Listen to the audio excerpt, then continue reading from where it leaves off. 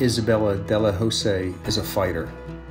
As a mother of 5 and a survivor of stage 4 lung cancer, she has inspired all of us with her courage and determination.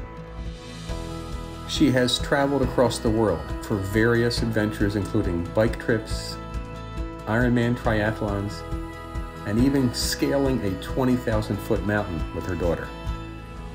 Given the mountain she has climbed in fighting lung cancer, nothing will get in her way to living her best life imaginable.